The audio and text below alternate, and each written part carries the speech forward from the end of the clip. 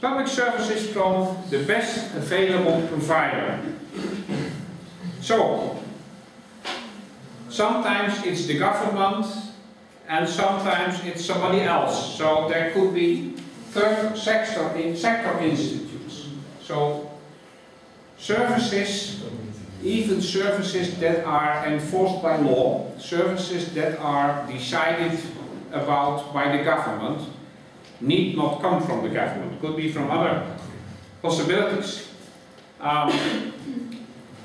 Which means that the government has to handle providers. The government has to make certain decisions, and again, in this UK example, the government sets a policy, a framework where it's very clear what are the goals for the service and regulations about what to do if one of the service providers is not performing as they are contracted to do.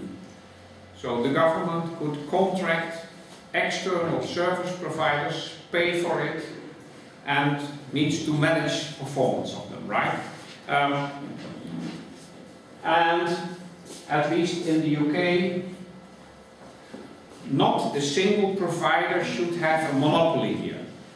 So it's against the law in the UK to have one single server provider provide services everywhere. There should always be a fair comparison, a fair competition, so others could also bid. And this means that you have the government commissioner be completely separate from the provider of the services. So there should be no conflicts of interest. So if I'm in the government and if I have to hire a service provider for certain services, I should not be in any way related to the provider. Right? In the UK situation. And I'm not sure whether this is true in Italy. I get the impression it's not. I'm not sure whether this is official or just practice. You may tell me. In the Netherlands it would not be allowed. So if I'm in the government and if I would pay a certain service provider, it should be completely independent, no relations. Otherwise we would have a political problem in the Netherlands. It's against the law. So for instance, in the Netherlands, we had actually, in the south of the country, we had a major of a municipality who hired a certain company to provide services to the municipality, and it turned out that there was a family relationship. And the major had to go. He was kicked out of his job for that. Right? So, it's cultural, it's politics. In different countries, it's different. Be aware.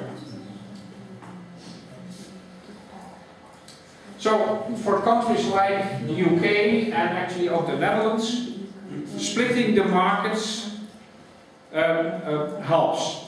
So sometimes it means that you have different providers in different locations, or even in a certain municipality, you might have 2 street cleaning contracts. So 2 companies, and each of them does part of the street cleaning, right? And at least in the UK, you cannot have the same street cleaners for all towns. So you could say there could be one for one province and one for another province, right? And sometimes they even have 2, or more than 1, right?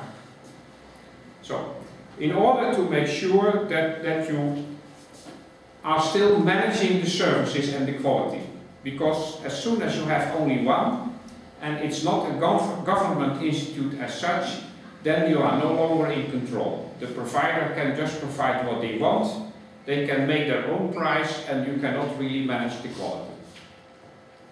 Yeah, you understand? So this means that you have to be sure that if it's a government-decided service, the government needs to be in control. Right? Otherwise, well, you don't know. You just have to wait what you get. In Japan, Interestingly, in Japan they are trying to get services provided outside of the government. The government decides on the public services and they are outsourced. So there are private enterprises providing the service, including the prison services. So prisons in Japan are going to be private institutes. Right? And the same is for national pension premium. Okay. So if you want to employ a prison, you can in Japan. You can set up your proposal and the government could decide to outsource some of the services to your private prison. Okay? It's a cultural issue. Maybe it would not be done in the Netherlands. Well, actually it will be. In the Netherlands, there's an interesting thing. At the moment, in my country, the Netherlands, we are providing prison services to Belgium.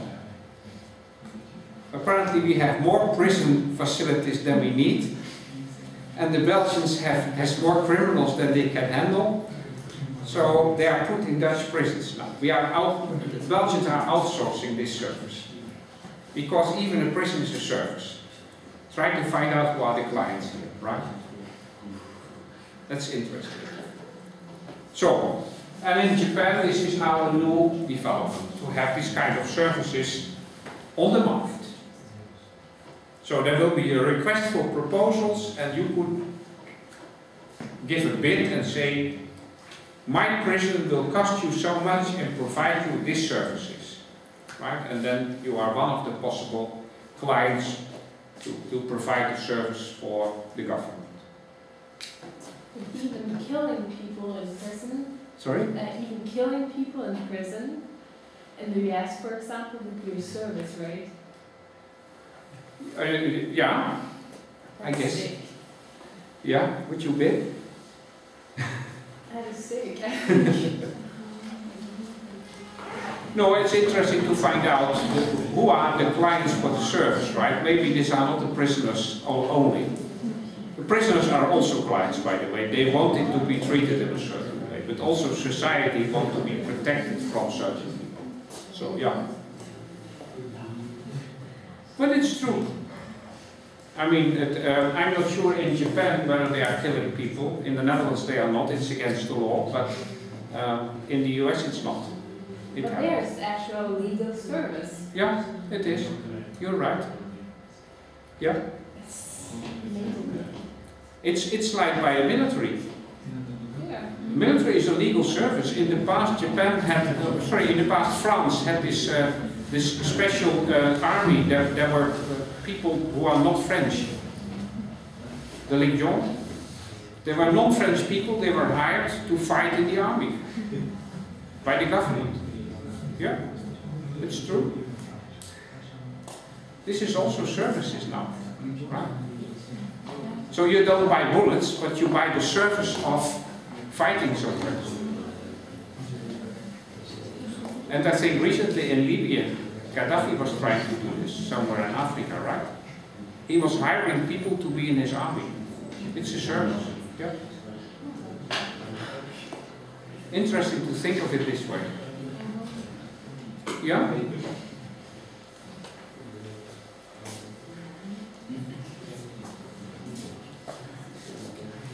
Well, in Japan there are some, so they call it the outsourcing model. So the proposal-based outsourcing. So, which means they call for proposals for prisons and other things, and then they would outsource the services.